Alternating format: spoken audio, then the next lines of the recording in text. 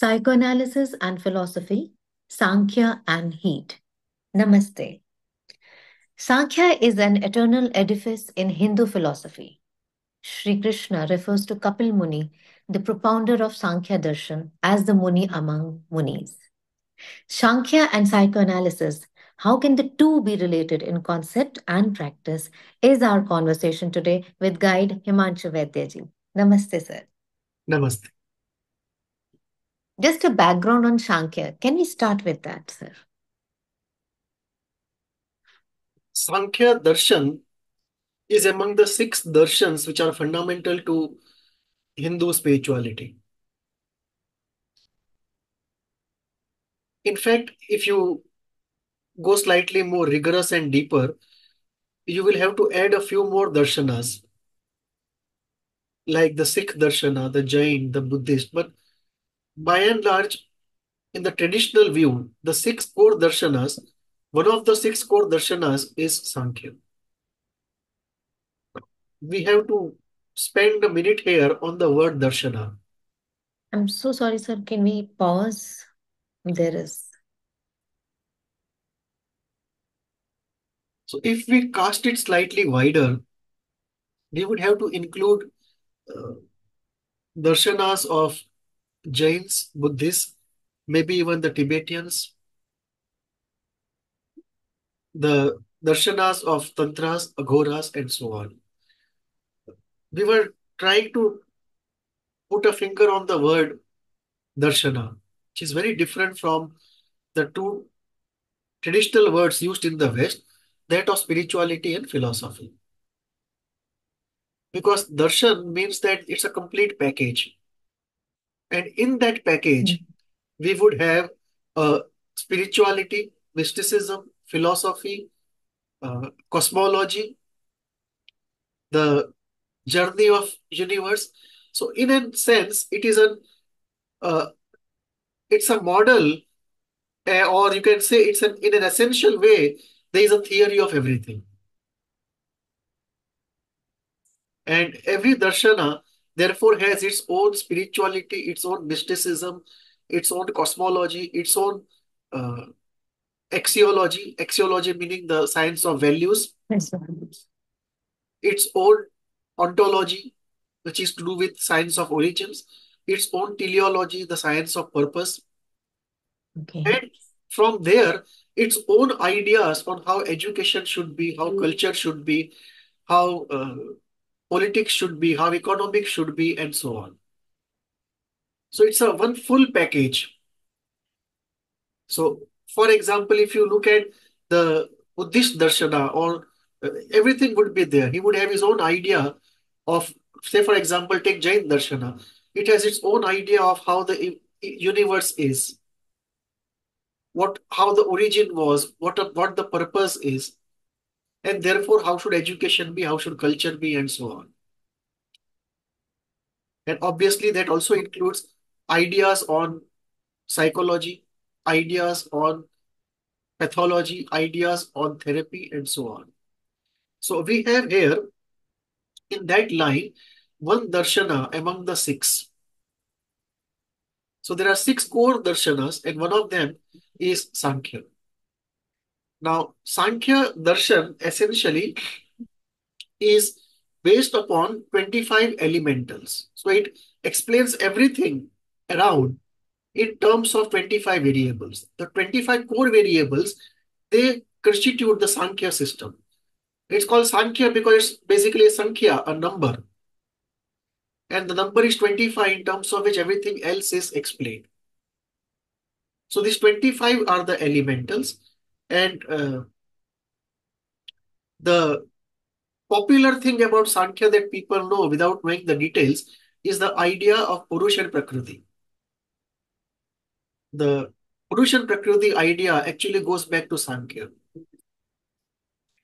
And because of that idea, which is relevant both in philosophy and in spirituality. And in spirituality, it extends to self-healing in case of psychotherapy. And that is where the Purush Prakriti principle along with a few other principles of Sankhya, become relevant to psychotherapy, including psychoanalysis. So, this is what uh, we can start with the Sankhya darshan, and it's an elaborate darshan of explaining the human being and the world around him, and the origin and the purpose of both, and also giving a way forward to some goal which, according to Sankhya, is the right goal. So,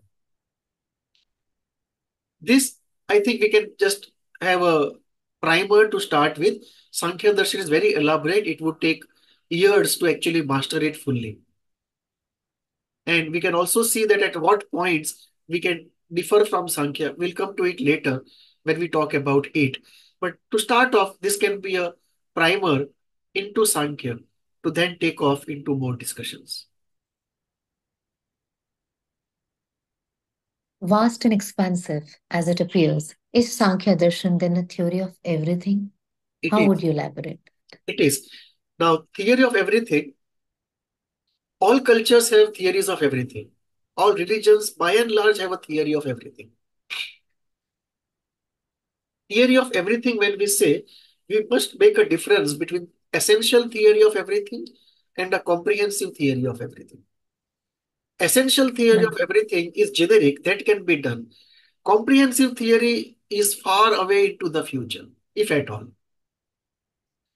So, a theory of everything will tell you what liquid when heated becomes vapor. But if you ask, if I raise the pressure to 5 bars, at what temperature will mercury convert into vapor? Now, that kind of specific question, no theory of everything will tell you. Because when we say theory of everything, it is not a theory of all the specifics, all the details. It's a theory of generic principles. So it's an essential theory. It is not a comprehensive theory.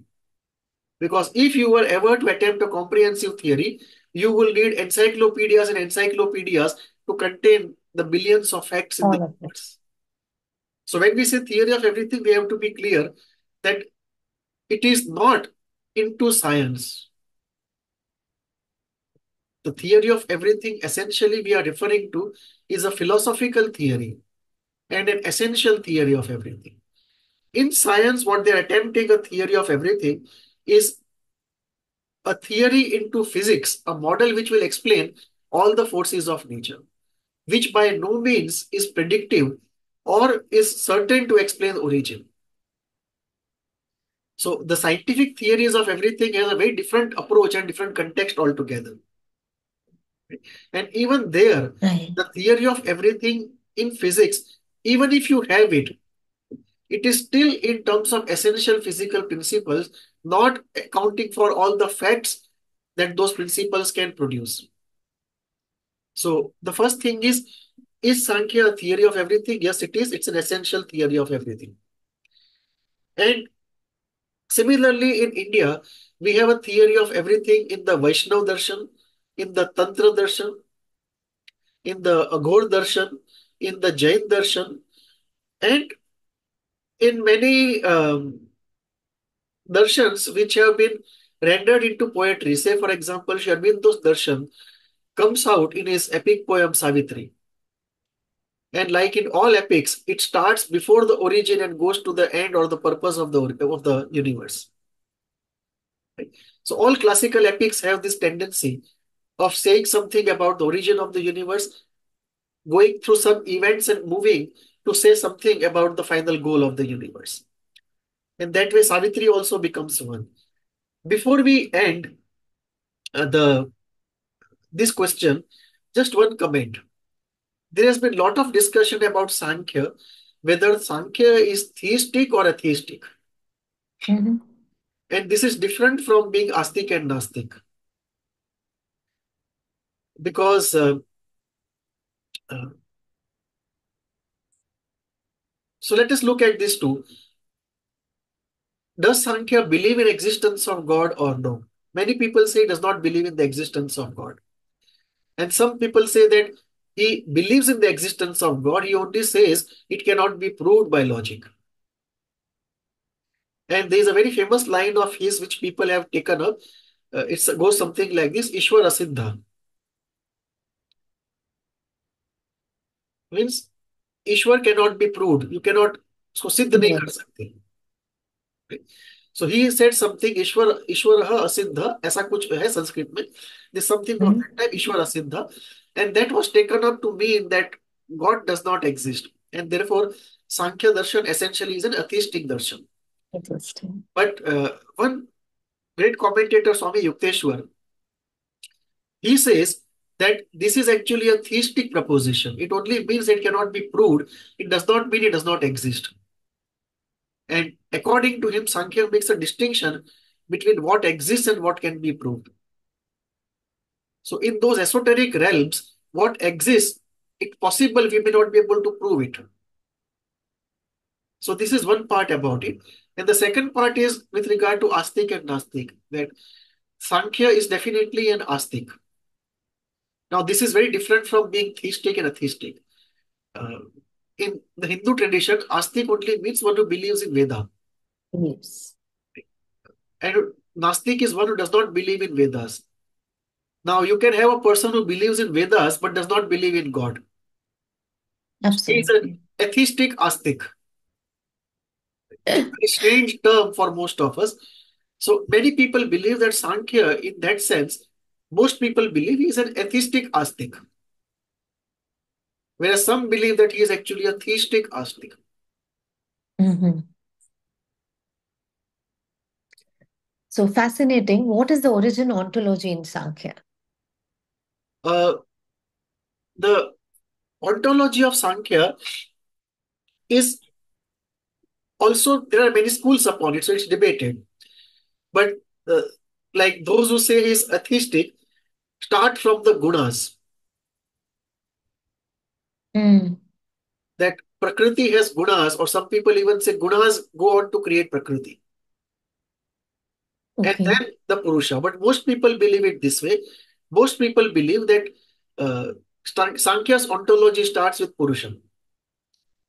That Purusha becomes, a part of the Purusha becomes Prakriti. And then in the Prakriti there are gunas. And from the Mm. gunas, one line goes on to make the elements of nature. And another line goes on to make the manas, the mind. Mind of the nature. And then the mind in turn governs the senses. And the senses come in touch with sense objects which exist. And the sense object in turn are made out of Panch Mahabhuta. So it's like, if you want to simplify, say we as a system, we have five senses. So the five senses are five elements. Now, these five senses can get in touch with only corresponding elements, like the ear can Right. get in touch with something to hear, sound. Sound. So there is sound, there is light, and so on. Right? So there are five sense organs and five elements in the universe, which the sense organs can sense. And these five elements in the universe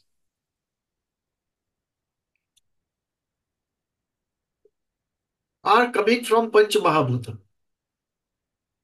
Agni, Vayu, Prithvi, Right. Jal, Javaakash. Akash. So Panch Mahabhuta giving rise to the five elemental elements. Elements. Yeah. Sound, light, and so on. And they in turn come in touch with five senses. And these five senses have the power to do action in all these five areas. So there are Right. Panch Indriyas, the Karmendriyas, Panch Karmendriyas, Mm. the five Right. Karmendriyas. So this becomes 20. Five Panch Right. Mahabhut, five Five sense elementals, elements, five senses, and senses, and five five uh, actions. parts of senses which are actionable. Karm. Yeah, so five of them.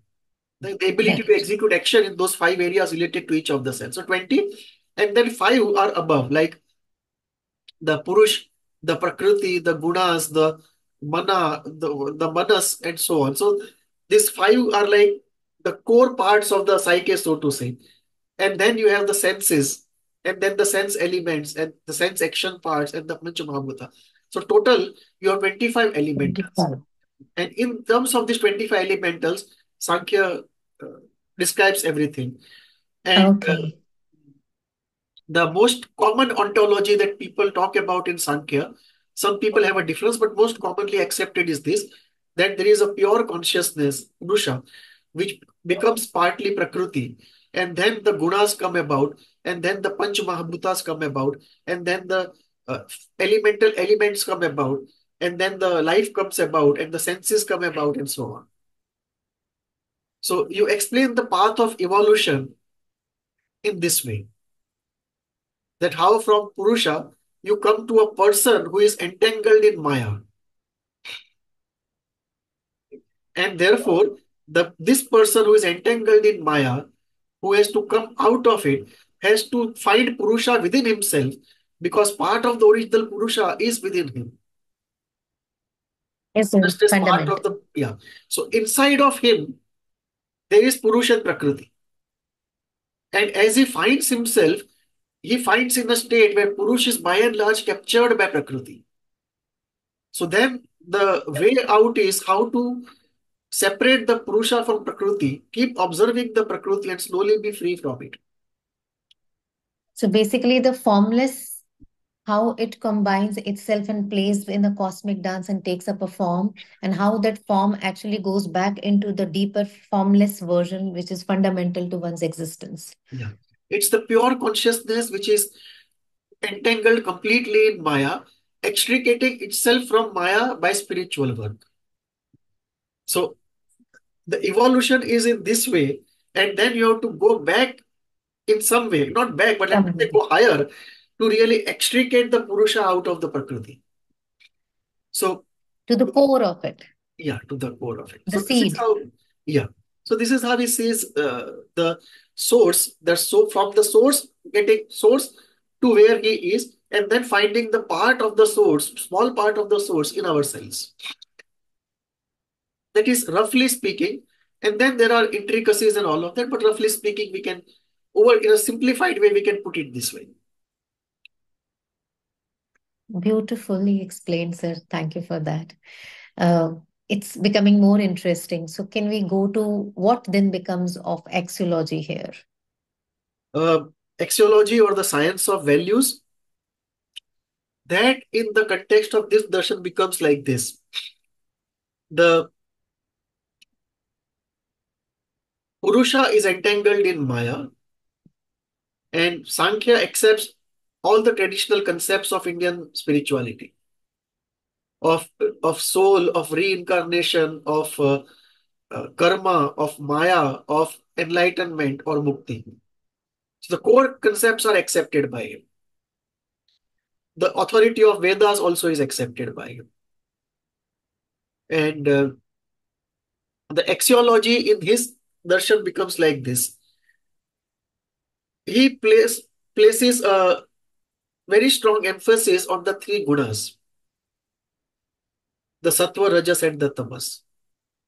And according to him, the maximization of sattva and minimization of tamas and the optimization of rajas is what should be the value system.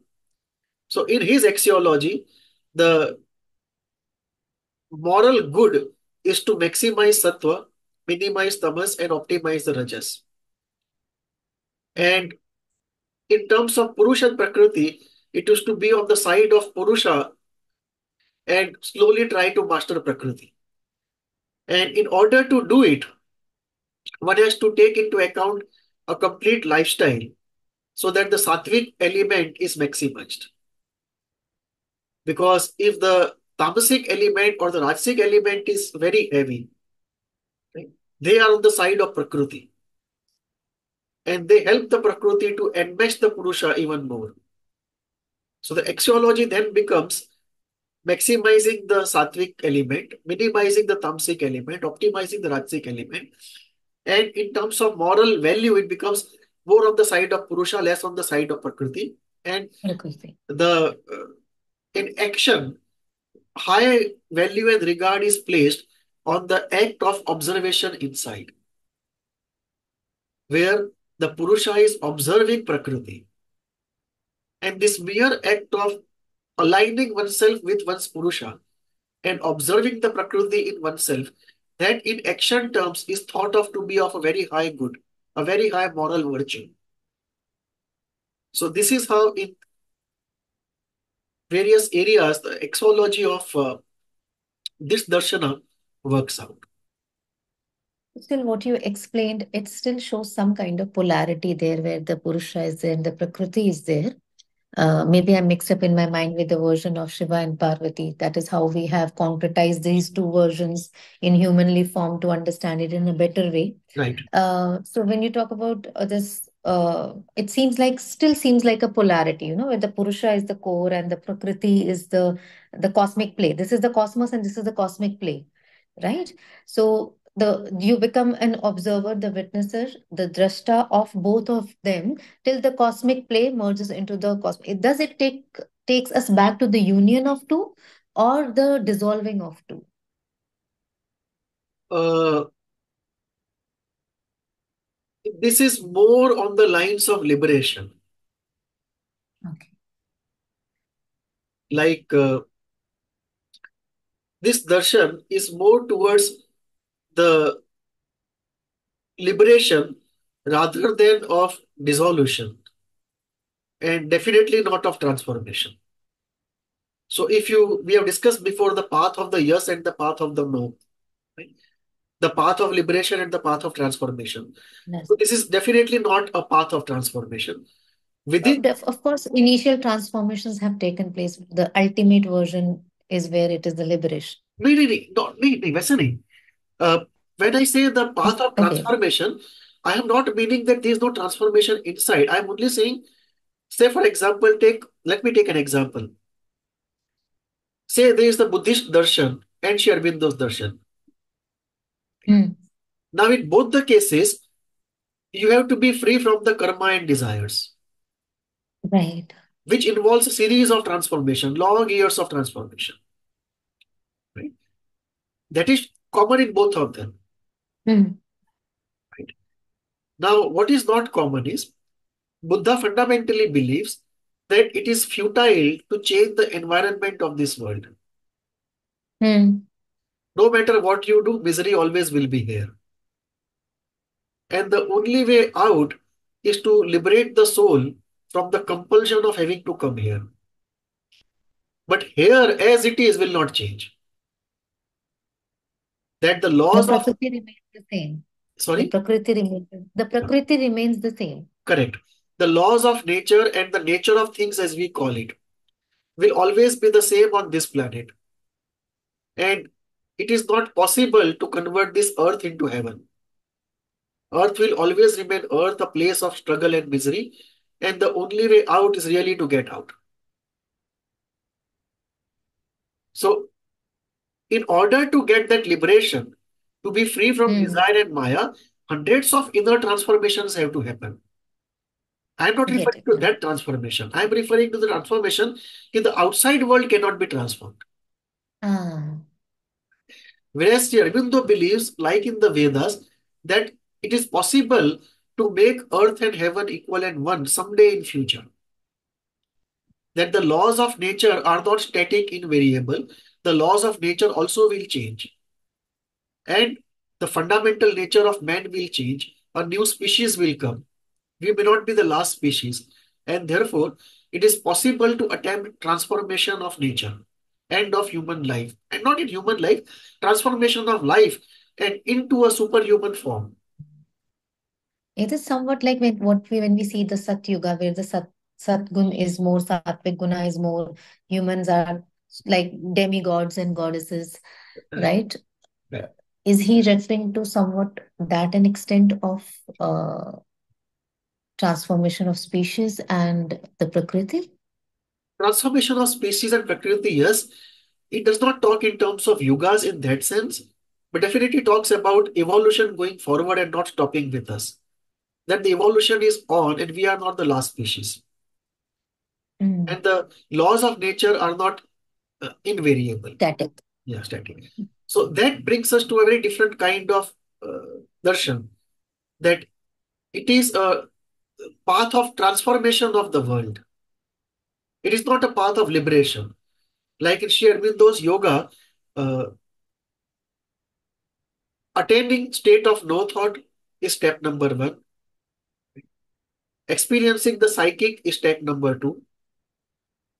Experiencing oceanic oneness with universe is step number three. And step number four is to go into higher states of mind and bring them down into the body and transform oneself. Now, that's a very different kind of thing than to say, Mm.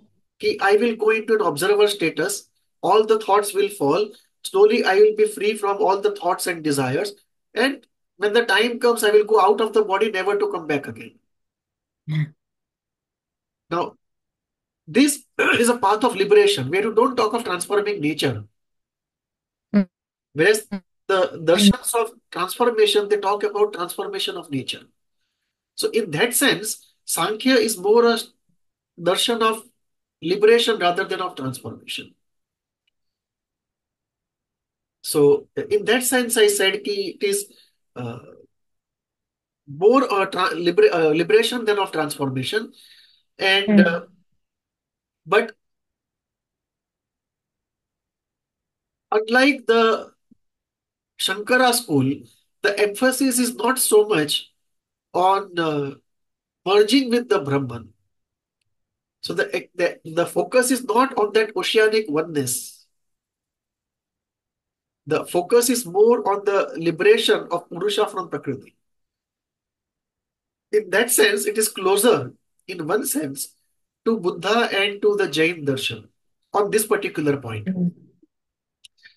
Both the darshans may not agree with the Vedas, the Jain and the Buddha. But on this point, they are very similar to Sankhya. And in fact, if you put it very rigorously, it is actually closer to the Jain darshan, where the Purusha is said to be of pure awareness, the status of pure awareness. So that is, if you compare two darshans or how close they are on each of these points, on this particular point of enlightenment and the final goal, it's closer to the Jain darshan. Because in the Buddhist darshan, then it will be the, the final experience of an all negating absolute, which is not the final state of Sankhya. It is closer to the Jain state of Kaivalya, pure awareness.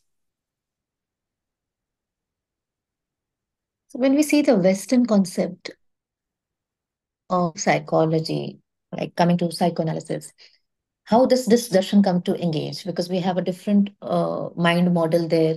We have different entities discussed there, uh, quite a few as compared to what Vedas and Sanatan have talked about.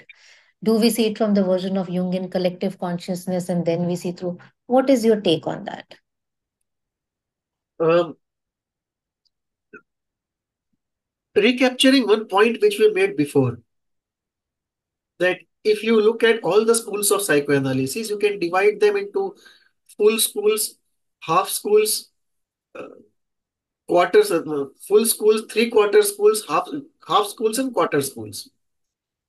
And I said the full school would be one which has a philosophy of its own, a meta psychology of its own, a model of mind of its own, and a clear understanding of pathology and healing of its own. Now, most schools fail this test. Hmm. If you come to Sankhya, in that sense, it would be like, because it's a darshan, it has a philosophy of its own, it has a uh, meta psychology of its own, it has a model of mind of its own. It's interesting to see how Sankhya model of mind goes. It's very close to the yogic model of mind. And uh, it has its own ideas about the working of the mind, about pathology, and about healing. And beyond healing, what is the final state of enlightenment? So this is from one point of view, if you compare Sankhya as a school with everything that it has with schools of psychoanalysis. Now, just as in psychoanalysis we say we are entangled in pathology and health isn't getting free from that pathology, similarly, Sankhya also talks about entanglement in Maya and freedom from Maya. Just as we say in psychoanalysis there's too much of id, and as Freud rightly said about healing, where id is, there ego shall be. Mm. So Sankhya talks about similar thing, comparable, that tamas has to be reduced, which is not the same but parallel to id. Id. The rajas has to be optimized and the sattva has to be maximized. And sattva are those harmless, harmonious, health-giving feelings which have to be maximized. The positive feelings have to be maximized. And then he talks about uh, a very important element, which is of uh, if sattva has to be maximized, rajas optimized, and tamas minimized, then obviously you have to follow some process of purification. And this process of purification, uh, you can also call it catharsis and enhancement of positive part of the psyche. This consists primarily of two things. One is working in terms of gunas, Mm. as you find them in oneself and around you. And second is bhuta shuddhi, that purifying the five elements, which is an age-old tradition in India. Most of the darshans would accept bhuta shuddhi, purifying the earth, water, air, and all those things which the five punch bhutas. Ether, yes. And the third that he says is about using the process of observation of the Purusha and slowly detaching the Purusha from the Prakriti. To the extent that the Prakriti, the thoughts stop and Prakriti stops reporting itself to you. And then would come a state where the desires don't trouble you. When the desire activates, Prakriti becomes very powerful. And it's able to overwhelm the Purusha. So then it would be the next stage after the falling of thoughts, the overcoming of desires. In fact, in many stages of spiritual journey, people have realized as many as time they get closer to Purusha, the Prakriti plays around and then again creates some basic desires which are so repressed, maybe from some past lives, and it keeps on repeating itself as if there is a never-ending fountain of those basic fundamental Prakriti gunas. Correct. So, how would one? Is it a process which takes place on its own after a period of time? Or we do something about those bubbles of Prakriti playing around from the never ending fountain and stream of gunas, which Uh, keep on bringing little things. yeah, there are two views on this. One view is that one should do one's lot, and then one's own material from the past lives comes in, which one has to undergo, and then after that it stops. Now, the point is, what if it starts coming from the universal nature?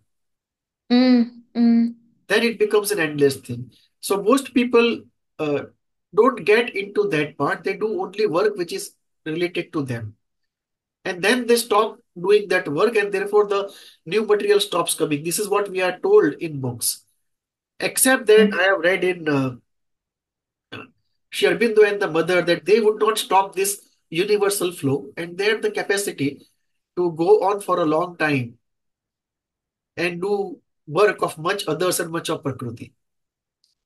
So, That is how the viewpoint stands, because then you're changing the environment, the Prakriti, the nature itself. correct, correct, You start doing the work for on a bigger level. correct. And one important element here of uh,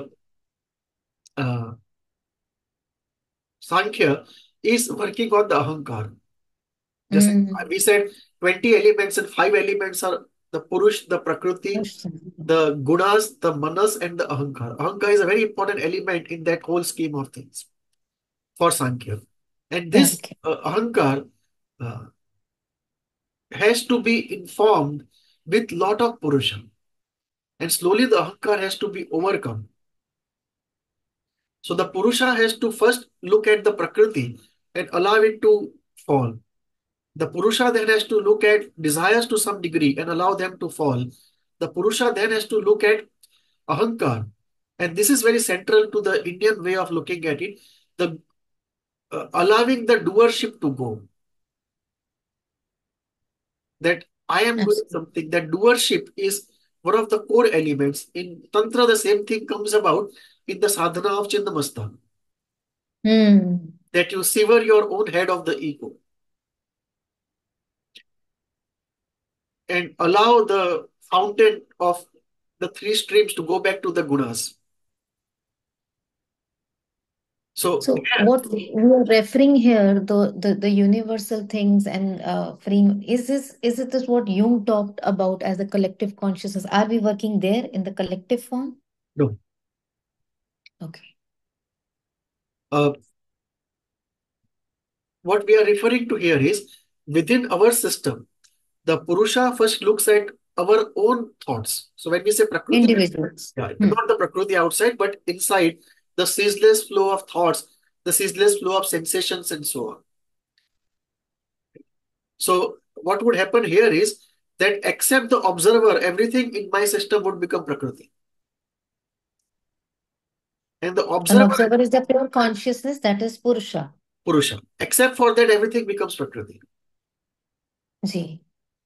So it is Prakriti inside, not outside. So first I look at my own thoughts, my own sensations, my own feelings. I overcome them. Then I look at my own desires. Then I look at my own ego. And when I look at my own ego, my ahankar, the doership principle comes in. And that is where we have to let go that I am not doing everything. And when you loosen the hold of on that ego, right, you are transforming the control of the system back to existence. Like I am the channel, existence is working through me. So then doing becomes like a passage of what comes from existence working itself out. The I-ness has been reduced.